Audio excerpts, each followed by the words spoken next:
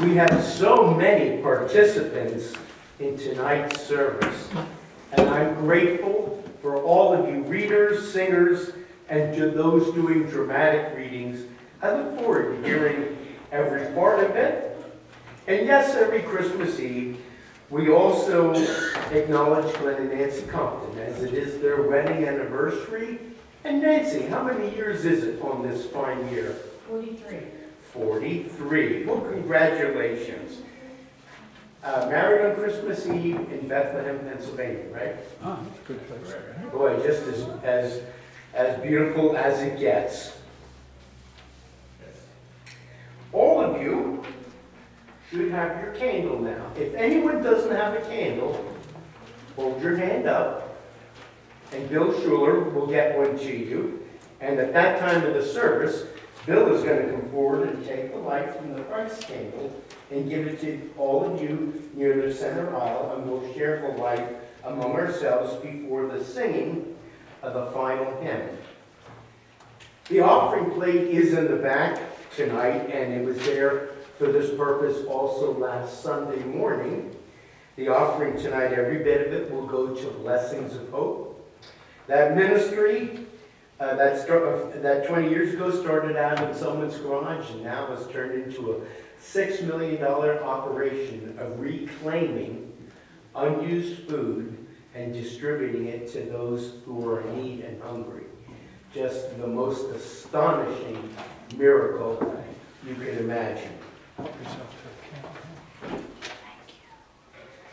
We'll bow our heads for the opening prayer.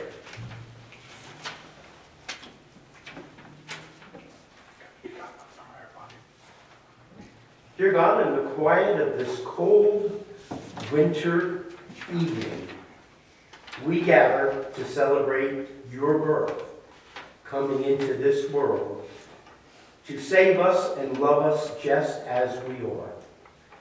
We gather as friends and as a church family, and pray for your wisdom and grace, that as we worship in these moments and throughout tomorrow, we will once again grasp your great love, not only for us, but for all humankind.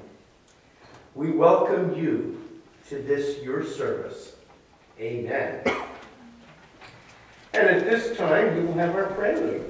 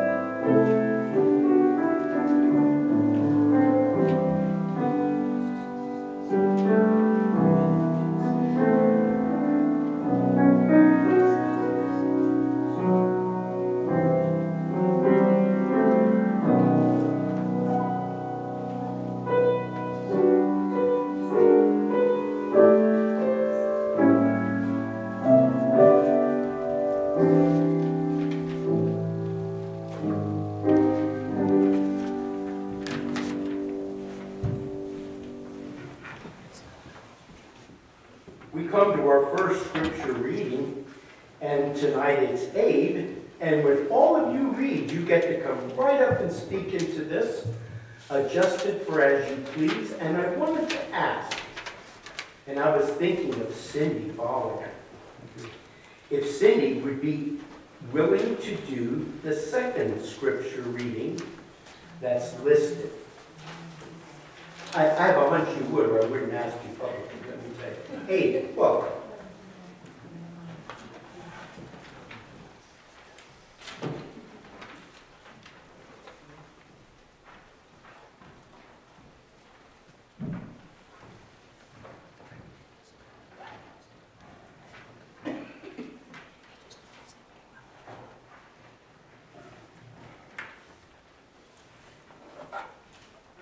Sing to the Lord a new song, for he has done marvelous things.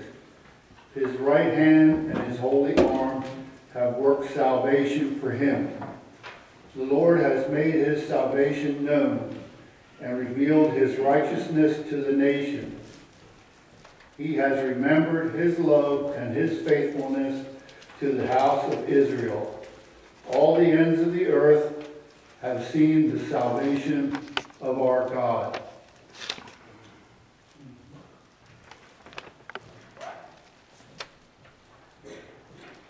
Our first hymn is number 121, Come, Thou Long Expected Jesus.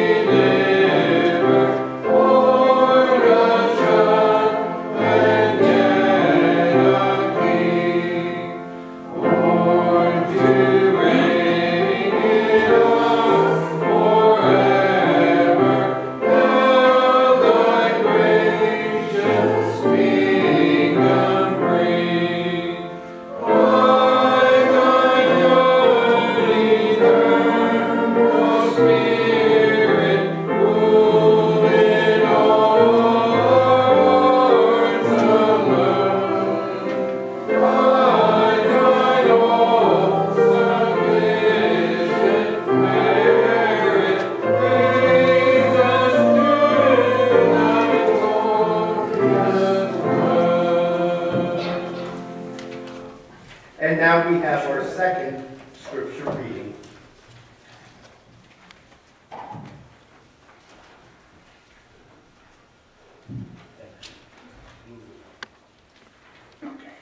This is Luke chapter 1, verses 26 to 33. And it's on page 991 in the Pew Bible. In the 6th month, God sent the angel Gabriel to Nazareth, a town in Galilee, to a virgin pledged to be married to a man named Joseph. He was a descendant of David. The virgin's name was Mary. The angel went to her and said, "Greetings, you who are highly favored. The Lord is with you." Mary was greatly troubled at his words and wondered what kind of greeting this might be. But the angel said to her, "Do not be afraid. Mary, you have found favor with God. You will be with child and give birth to a son, and you are to give him the name Jesus. He will be great and will be called the Son of the Most High. The Lord God will give him the throne of his father David. and he will reign over the house of Jacob forever. His kingdom will never end. And I have another thank you this evening.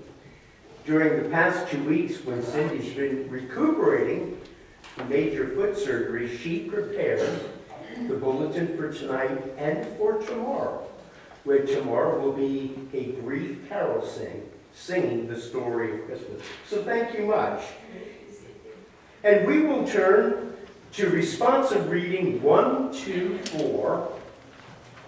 And as a congregation, please speak out with volume, reading everything printed in red.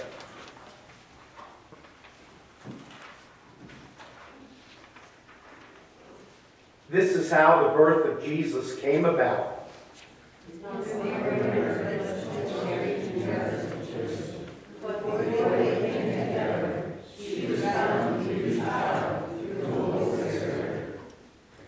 An angel of the Lord appeared to him in a dream and said, "Joseph, son of David, do not be afraid to take Mary home as your wife, because what is conceived in her is from the Holy Spirit. She will give birth to a son, and you are to give him the name of Jesus, because he saves the world from their sins." And there were shepherds living out in the fields nearby, keeping watch over their flocks at night. An angel of the Lord appeared to them, and the glory of the Lord shone around them, and they were terrified. But the angel said to them, "Do not be afraid. I bring you good news of great joy that will be for all the people. Today in the town of David, a Savior has been born to you. He is Christ the Lord. This will be a sign to you. You will find the baby wrapped in strips of cloth, lying in a manger."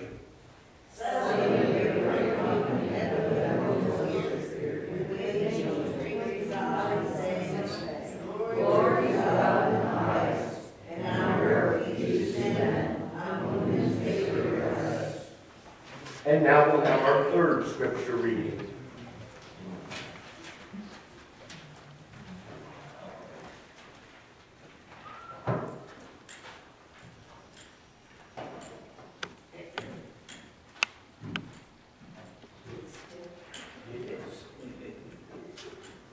Thank you.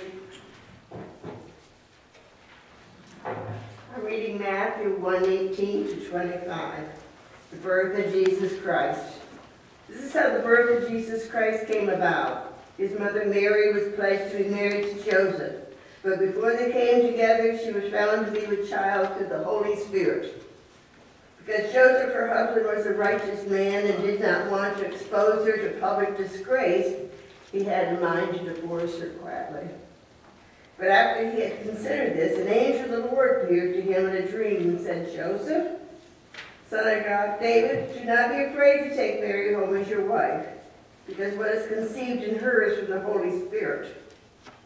She will give birth to a son, and you are to give him the name Jesus, because he will save his people from their sins."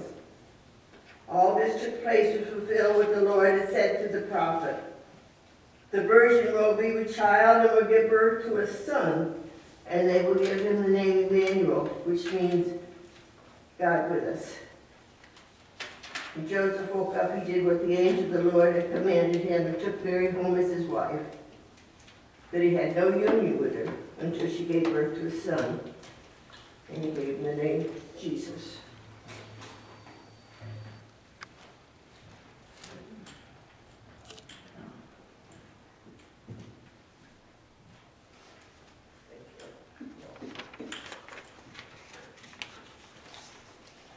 Now we'll have the lighting of the Christ candle.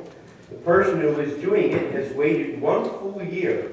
A year ago on this evening, she asked me with all her heart if sometime she could light that candle. So, welcome.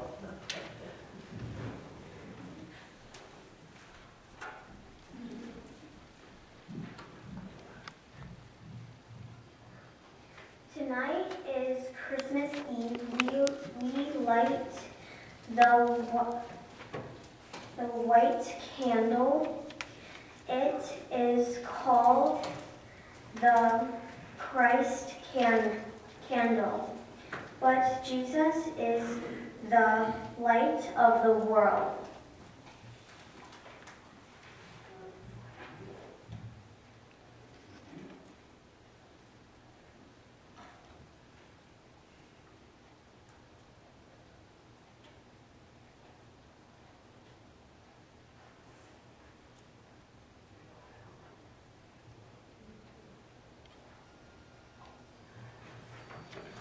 And our fourth scripture reading. I'm not sure he's waited a whole year to do this, but he'll have something to say.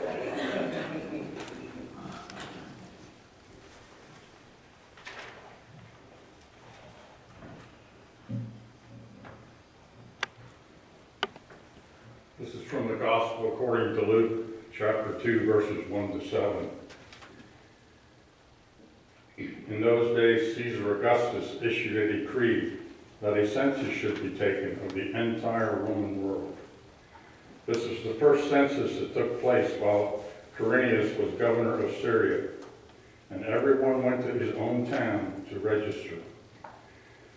So Joseph also went up from the town of Nazareth in Galilee to Judea, to Bethlehem, the town of David, because he belonged to the house and the line of David. He went there to register with Mary, who was pledged to be married to him, and was expecting a child. While they were there, the time came for the baby to be born. And she gave birth to her firstborn, a son. And she wrapped him in cloths and placed him in a manger because there was no room for them in the inn.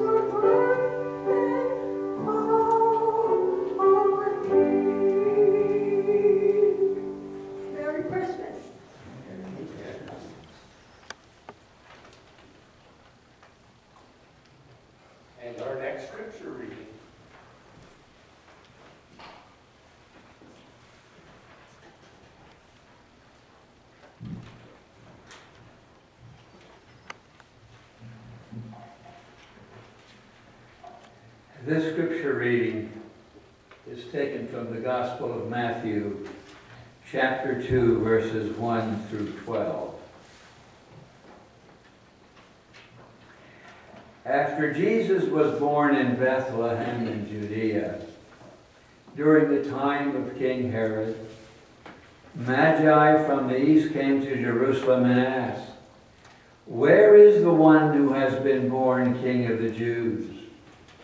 We saw his star in the east and have come to worship him." When King Herod heard this, he was disturbed, and all Jerusalem with him. When he had called together all the people's chief priests and teachers of the law, he asked them where the Christ was to be born. "In Bethlehem, in Judea," they replied, "for this is what the prophet has written. But you, Bethlehem in the land of Judah, are by no means least among the rulers of Judah. For out of you will come a ruler who will be the shepherd of my people Israel." Then Herod called the Magi secretly and found out from them the exact time the star had appeared. He sent them to Bethlehem and said, "Go and make a careful search for the child. As soon as you find him, report to me, so that I too may go and worship him." After they had heard the king, they went on their way. And the star they had seen in the east went ahead of them until it stopped over the place where the child was. When they saw the star, they were overjoyed. On coming to the house, they saw the child with his mother Mary, and they bowed down and worshipped him. Then they opened their treasures and presented him with gifts of gold and incense and myrrh.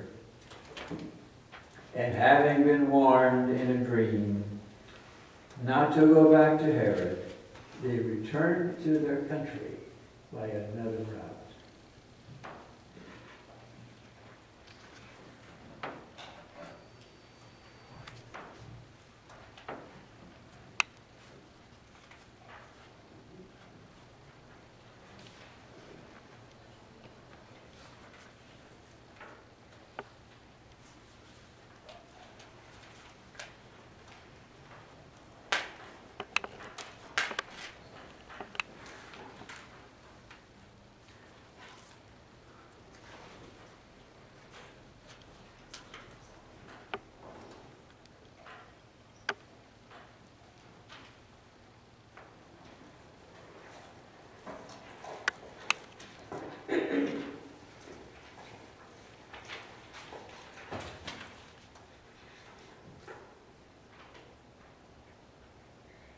Mary, Joseph, shepherds, 3 witnesses, 3 perspectives, 3 voices, calling us tonight, calling us to the story, calling us to hear, to pause, to listen, to reflect, to respond.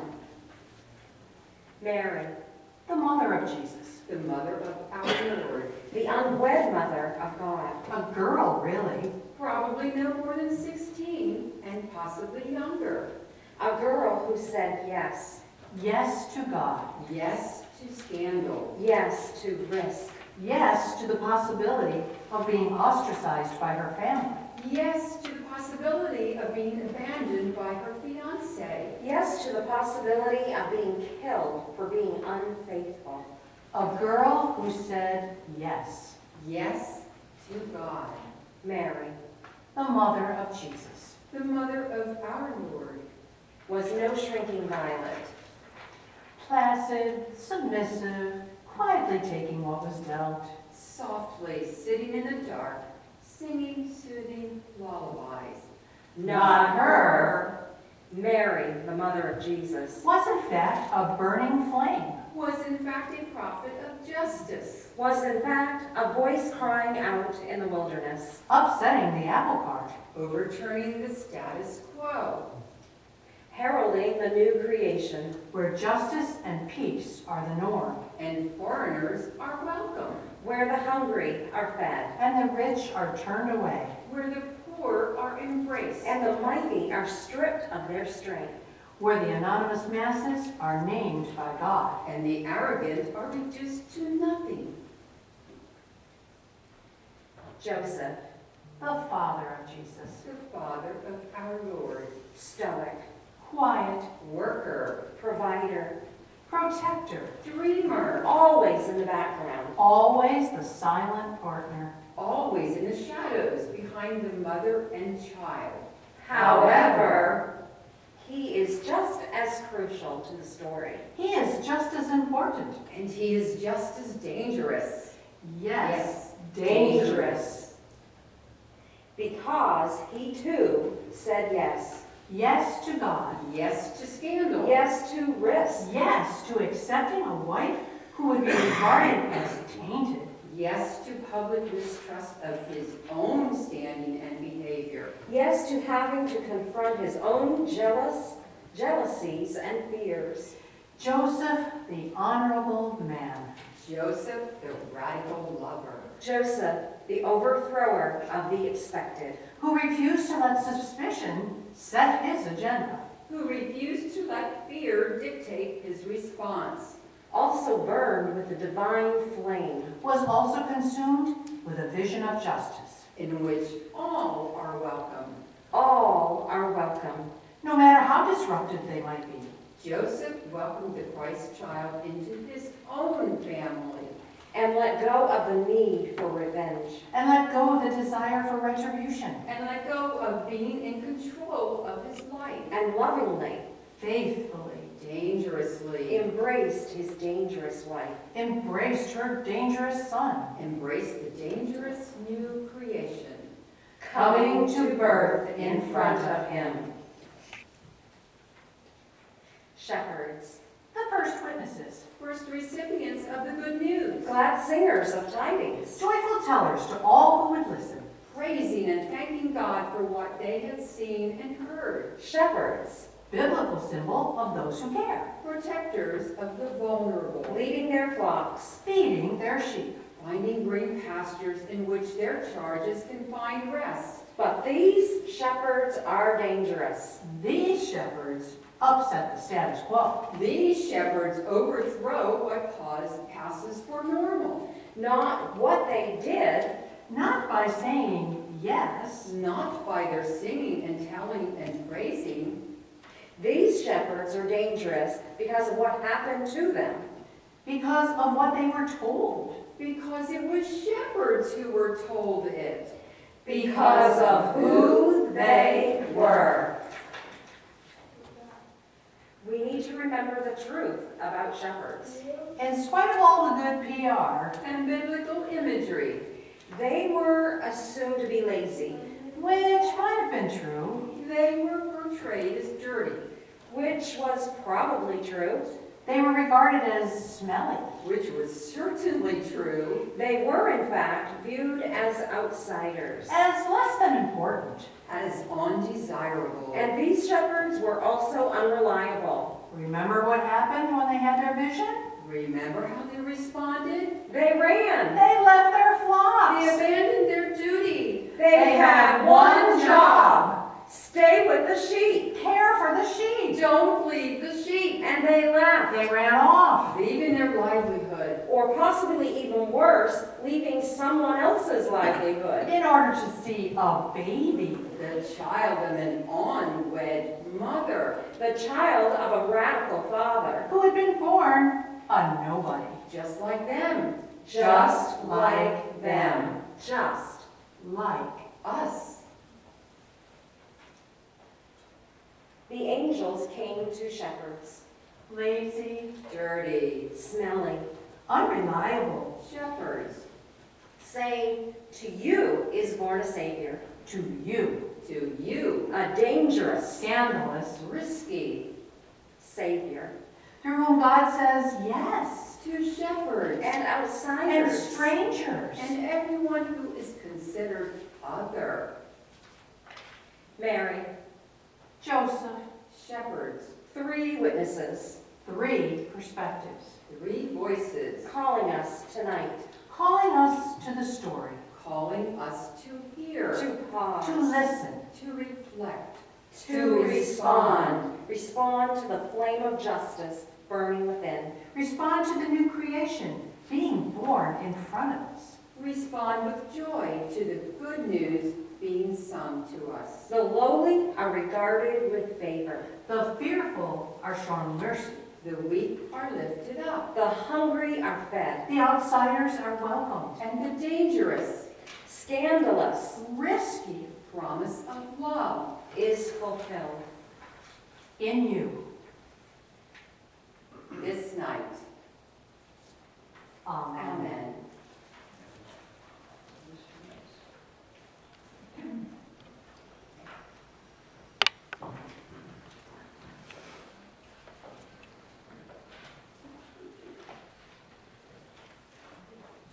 And thank you, and now we'll have our last scripture reading.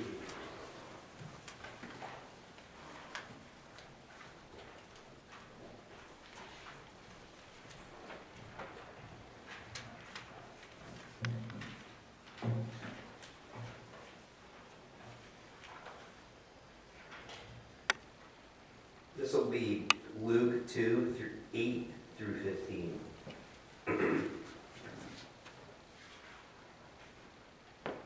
And there were shepherds living out in the fields nearby, keeping watch over their flocks at night. An angel of the Lord appeared to them, and the glory of the Lord shone around them, and they were terrified. But the angel said to them, "Do not be afraid. I bring to you good news of great joy that will be for all the people. Today in the town of David a Savior has been born to you. He is the Christ, the Lord.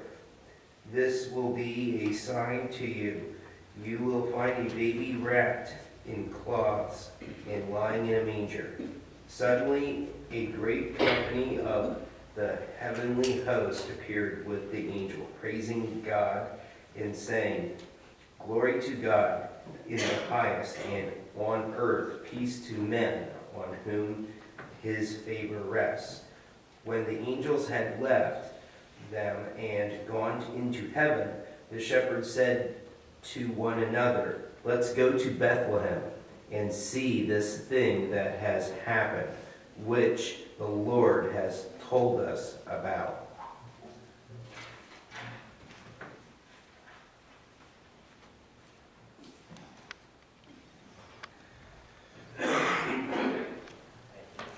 We'll turn to hymn 137. Hark the herald angels sing. 137.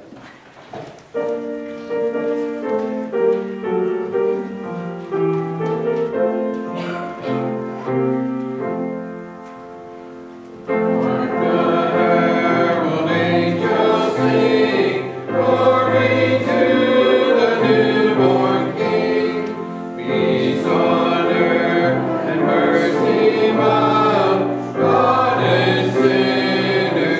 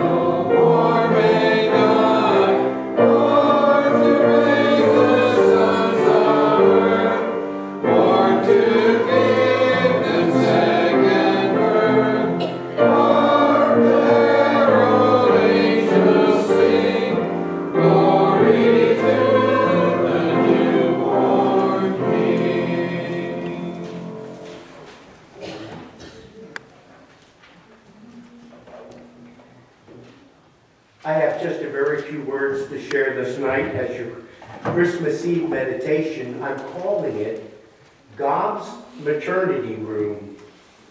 Something very unique about this congregation is the amount of you that have been to Jerusalem, to the fields outside Bethlehem, and have spent a week or so there.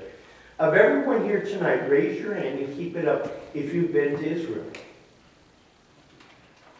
I just think those are surprisingly high numbers. You may put them down. And what's really surprising to me, one beautiful morning in May 2018, we drove out to a shepherd's field. It's much like a field in Reinholds, rolling hills, limestone outcroppings.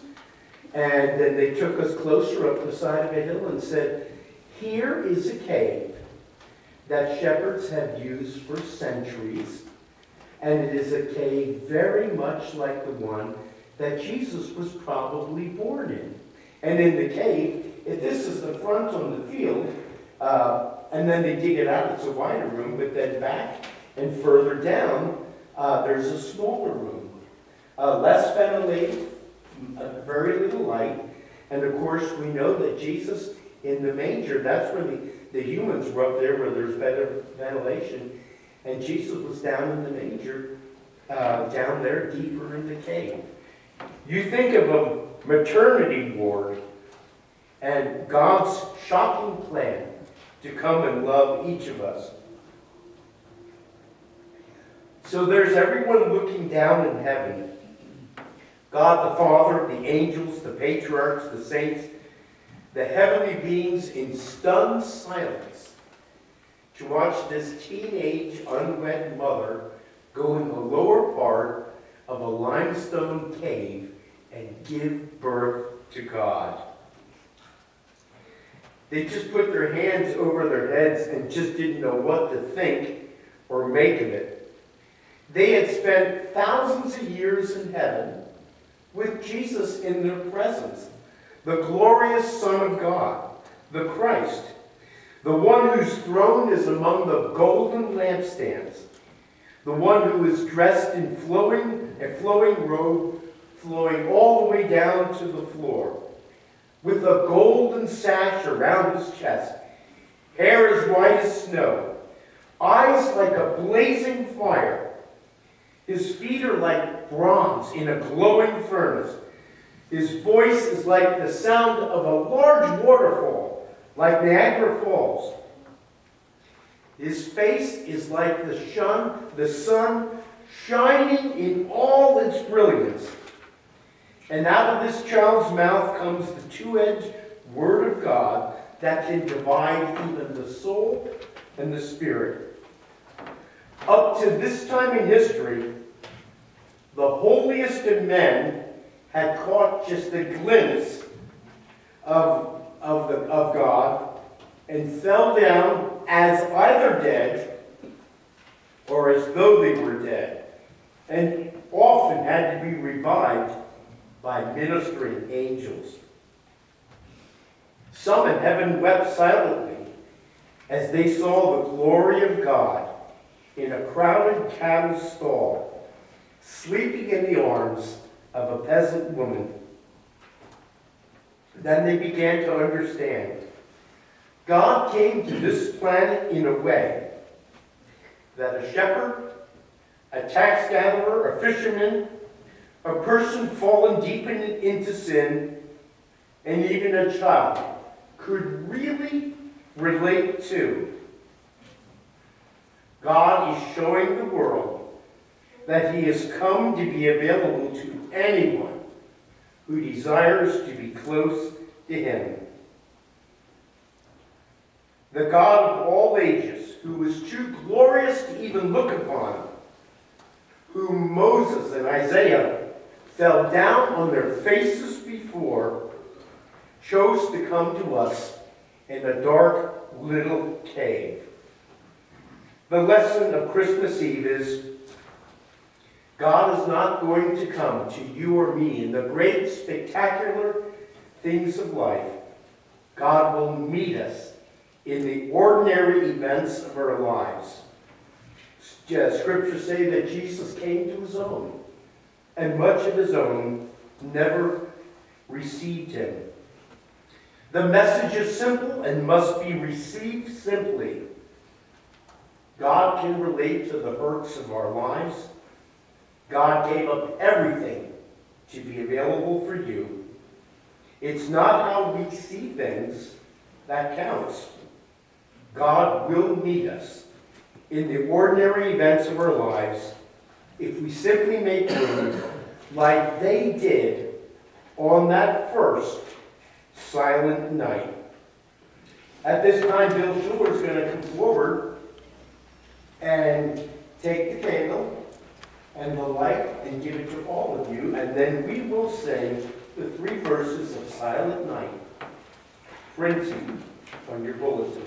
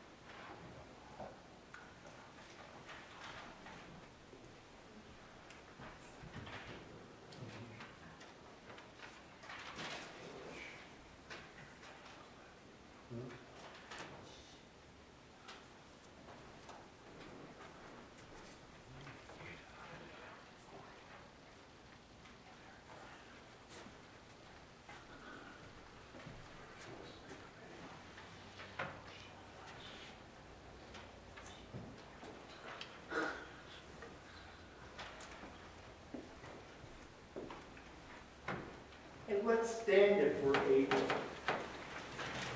And we'll have someone start us out in verse 1.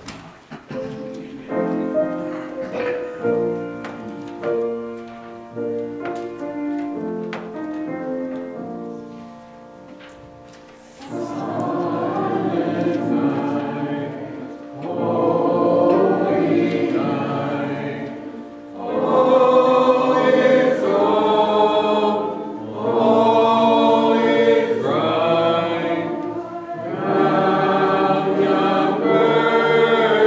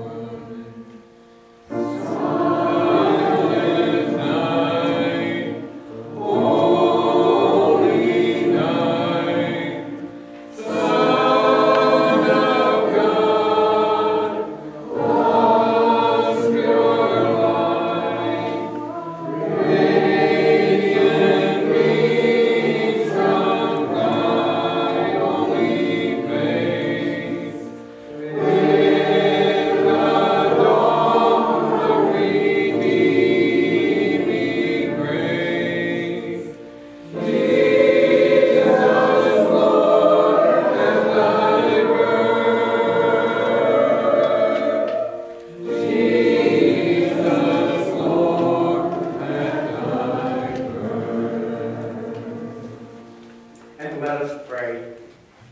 Dear God, as the sun sets on this Christmas Eve, we celebrate you and your great love story that is entered in each of our lives.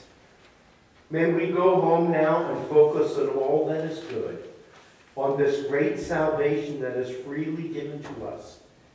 And may we count our blessings, because we know that you first reached out to us before we ever reached up to you.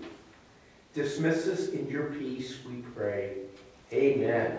Amen.